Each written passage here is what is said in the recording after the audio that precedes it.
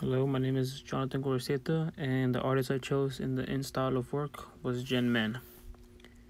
One thing I noticed when studying the artist Jen Man was her use of colors.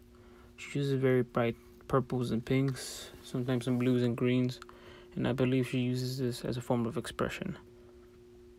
Another thing I noticed about her artwork was she uses a lot of portraits of humans and people.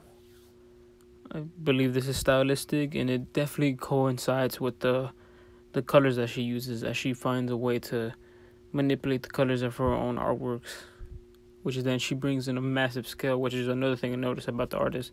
She likes to use these huge canvases or to paint her artworks almost as big as her or bigger. So I took all this information. This is for the most part what I studied from her, but I used all this information to create the style I love. One thing you can notice about the video is that my art piece is not as big as her art pieces. I chose this as a personal preference, as my own stylistic thing. I find more comfort in drawing in smaller areas, but because it gives me more place to focus on. This paper that I'm using right here is intended for definitely for pencil drawing, but you could also be used it as paint.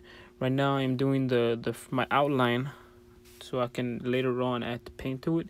But in creating this, I decided that to begin with an outline. I used the picture, as you can see in the video. I'm not copying off a picture that I took of myself, but I believe it's very useful to use a picture and to draw it out first, as I'm not the strongest with painting, but I am going to give it a try by first creating some sort of outline that could help me decide where paint can go and where it can go.